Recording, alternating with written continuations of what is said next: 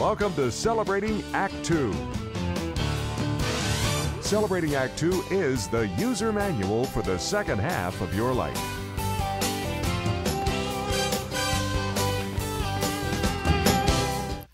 Well, good morning. Today we're with John Coleman and Liz Lister, our special guest, returning contributor. Dr. Liz, welcome. Good to see you again. Likewise, nice to see you too. So we are in the age of COVID-19, the coronavirus.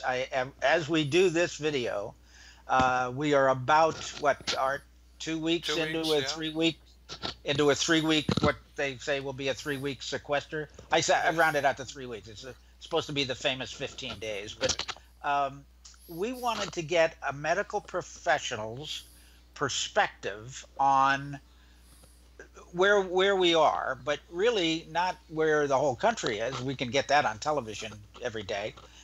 We wanted to get your perspective as a medical professional in the Bay Area. Now, the Bay Area is a hot spot. You're outside of San Francisco. What's the most affected area? Is it Oakland or San Francisco or? It's Santa Clara County, actually, John, which is a little bit south of here. We're in San Mateo County. And Santa Clara County has been the hardest hit of this San Francisco Bay Area. So this area, all the counties in Northern California went into shelter in place before the whole state of California. I think, like you said, things were moving so quickly. I've kind of lost track a little bit. I believe that the state went into shelter in place about 8 days ago from when we were taping this. And then but our area went into shelter in place a little bit even before that. That's good. How has your practice been affected? You've got hundreds of patients, I imagine. Yes, I have been fortunate because I already did a lot of my practice virtually on the phone or by Zoom. So I have just ramped that up. I've made changes in the office itself so to protect my staff. I have a small practice. I have 2 staff people, and we're never all 3 of us here at the same time in order to minimize our own interactions and touching the same things. Of course, we're all sheltering in place at home. So just doing what we can to keep the foot traffic as absolutely minimal as possible. Dr. Liz, the principle that everybody's working on of isolating when you have a virus that can spread like this, of isolating the patient, if you will, is a old, tried and true practice that we know works. Right. Do you think it's working here now, particularly in your area? Yes, I do think it's working in this area. I think that people are protecting themselves by staying home. I think they understand that. I always like to back up a step and say that the problem number one, you've heard this virus being referred to as the novel coronavirus. And what that means is that when this virus appeared, as far as we know, it appeared in December. That's when we first detected people getting sick from it in China. And at that time, 0 out of almost 8 billion people on the planet had any immunity, had any antibodies to this virus. That's what novel virus means, that it's brand new on the scene. So that's issue number 1. And issue number 2 is that most people who contract the virus won't have significant symptoms. These 2 factors combined are what make this such a huge challenge. So we have to stay away from each other because at this point in time, at least in the US, we're working on ramping up the testing, but we have a long way to go with that. So we don't know who has it and who doesn't. But people are out there walking around with the virus. That's right. So they don't know, but they're still they're communicating it. They're spreading it. That's the problem. Yeah. Okay. And by the way, just as a quick note, you are seeing patients, correct? Yes, I'm seeing only a few patients in the office. I've also done blood draws on my patients for those of my folks who aren't comfortable going to a regular lab. Um, what matters the most with me and my patients is our keeping our communication open, staying in touch with each other. So I just have us focusing on doing everything we can just to support people. If they have to postpone their care, that's not a deal breaker. However, I am encouraging my own patients to do the consultation with me because I have so much I can advise them on, person by person, on what to do, how to stay safe, and what to expect. Dr. Liz, have you had any of your patients prove positive for coronavirus? Not that I know of thus far. There's a possibility for doctors to be able to get the test kits. I've been researching that very vigorously this week. There are quite a few tests out there. My last count was about 16 tests that are available. 0 tests are approved by the FDA. These 16 tests are what are called emergency use authorized. Yeah. We have emergency use authorization. They appear to be proper tests.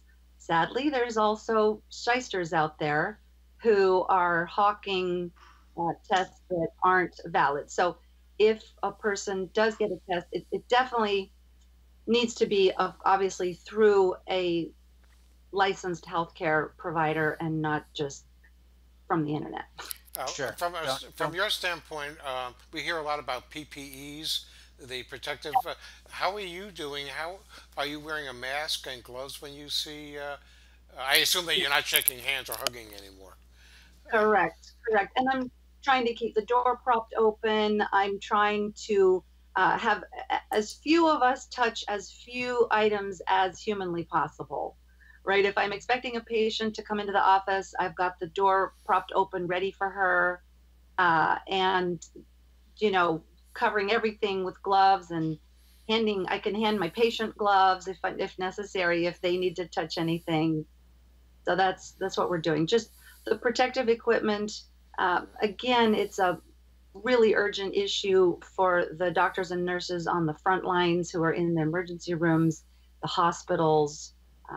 That's where you're hearing and reading about what's happening with shortages and urgent need for those types of items. But my practice is low tech, so I have the N95 mask. If I do end up having the COVID-19 tests available, I will be prepared with the right equipment for that.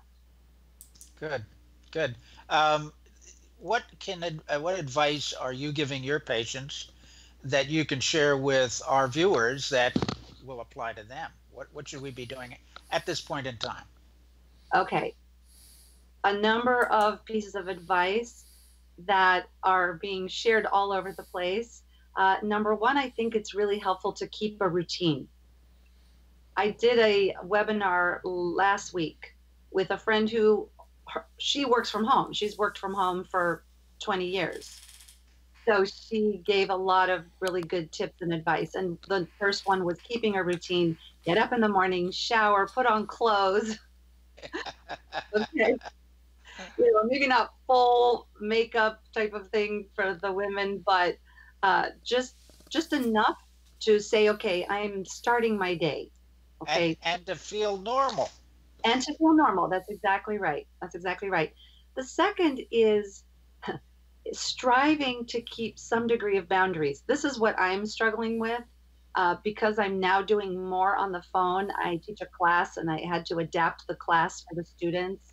So I just feel like I'm on my computer even more now. I think that's true for many people. And so trying to keep some types of office hours, even though you might be in your own home. So some type of schedule. Another is protecting your sleep and your food schedule, your food content, I should say, right? I know it's true for myself too. When I'm at my office, I'm not around the snacks that might be at my house. So I have to manage myself with that. And so everyone talks about the quarantine 15 or even more than that. Everyone's worried about bread running out, and I think it's a great time to try to not eat bread.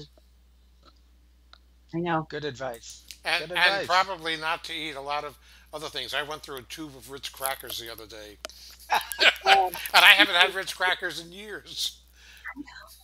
exactly. It's very trying times. And that's another tip that I think is important is to understand that we didn't choose this. It's all well and good that I'm spending time at home and I got my CD project done, my music CD collection project that I had been looking at for about 3 years. Finally I cataloged. Oh no, I No, sent them all off to be digitized. Oh, They're oh, they're wow. gone. End of an era. You are behind the I curve, yeah. was very behind, by very the, behind. but, But but still, Dr. yeah, Liz, um, yes. I actually saw, I actually linked to a lot of your activities through LinkedIn, uh, which is where I've actually been following you for a couple of years before we started this series with you. And uh, do you have a website that they can go to so they can find links to that? I saw that wonderful thing you did on what people can do today to stay safe. And also, it was probably Facebook that I saw you sending out your CD collection to get digitized. But they're a lot of fun. Where can people go to find all these things? The best place to start is my website, which is www.drlizmd.com, DrLizMD.com. That has a way for people to email me directly. It has links to all the social media, and I'm Dr. Liz Lister on most of my social media, Twitter and Facebook and Instagram and all those fun places that we're spending a little bit too much time on these days, I think. Great. Dr. Liz, this has been wonderful. Thank you so much. So thank you, Dr. Liz, for another great session and informative. And I hope we'll get this one out actually tonight because it's really timely. Any Yeah. last words you have for us before we go? Yes, my favorite quote right now is stay safe, stay home, stay positive. Thank you. Excellent. See you soon. For more on Celebrating Act Two, visit our webpage, follow us on Facebook, subscribe to us on YouTube, and tell your friends. Celebrating Act Two is the user manual for the second half of your life.